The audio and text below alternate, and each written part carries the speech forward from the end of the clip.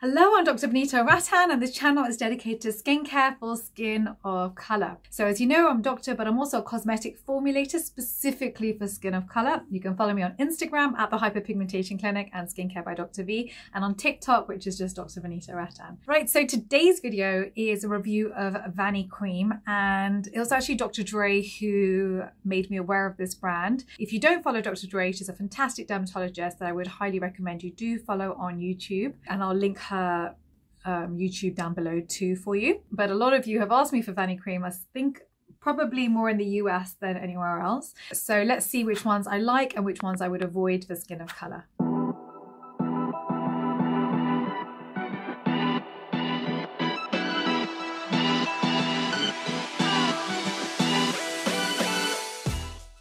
Okay, so starting off with the first product, which is Vani Gentle Facial Cleanser. So the second ingredient here is glycerin, a very good humectant, I love it. And then they've got cocoa glucoside and sodium cocoa glycinate, which are very gentle surfactants, which I love too. It's got no alcohol in it and it's got no fragrance in it. I love, love, love it. So definitely you want to purchase this one. If you have sensitive skin, any form of dermatitis, eczema, yeah, those sorts of different skin types are going to work well with this particular cleanser. It's important for you to know that none of my videos have ever been sponsored and they never will be sponsored. This is literally just a video library, a reference library for our skin of colour family globally to let you know what's worth your money and what is maybe something worth sidestepping. So the second product I want to talk about is their moisturizing cream. Now the second ingredient here is petrolatum. Now this is a fantastic emollient, meaning what it does is, imagine your skin cells are all a little bit shriveled and curled at the top. Emollient just smooths out the edges so that you get even reflection of light, and that's what gives you that flawless looking skin. And that's why the difference between moisturizing and not moisturizing is dull skin and then skin that looks brighter. However, what I would say, because the second ingredient here is petrolatum, I would only really use this for very dry skin. So eczema prone skin, I would avoid it if you have oily acne prone skin. It's also got some great moisturizers in it. It's got sorbitol in it and propylene glycol in it too. So it is going to be a very hydrating cream. And actually, if you have dry skin, this is going to be a savior. So I absolutely love this product. It has no fragrance in it, no irritants in it, no skin sensitizers in it. So this one's very good for skin of color. So the next product is the Gentle Body Wash. The second ingredient here is glycerin. So again, a very good humectant. The third ingredient here is cocoa glucoside, which is a very gentle surfactant. And it's also got sodium cocoa glycinate too, plus panthenol. Panthenol is an anti-inflammatory, so it's a skin soother.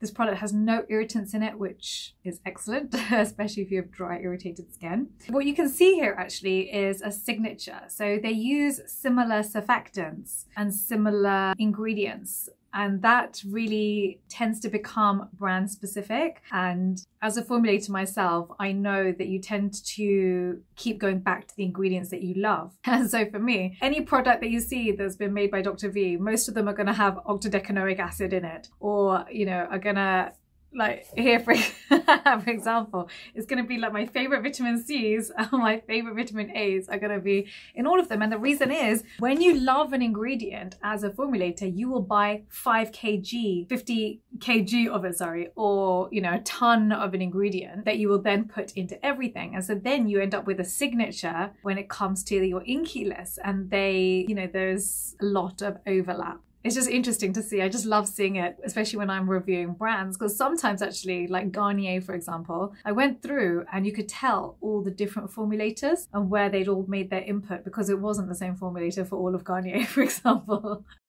The next product I want to talk about is their moisturizing ointment. And so here they use hydrogenated polydecane, which is a silky emollient. And they also use microcrystalline wax as the second ingredient, which is basically just a highly refined wax from petrolatum. So this is what gives the product a semi-solid texture. And it's a fantastic occlusive, something that you put on after you come out the shower. You pat your skin dry and then you pop the ointment on. And that's just to trap water molecules. In fact, I would probably, what I tend to do is, because I get dry skin as well, is in the shower, I would wear my Oilatum shower gel, which does a similar thing, but in the shower. And then I tend to either use a body oil like sweet almond oil, for example, or if you have eczema, then this is a fantastic thing to put on as an ointment, because an ointment will stick to the skin a lot more than a cream will. Creams, you do tend to get water loss and skin can feel dry,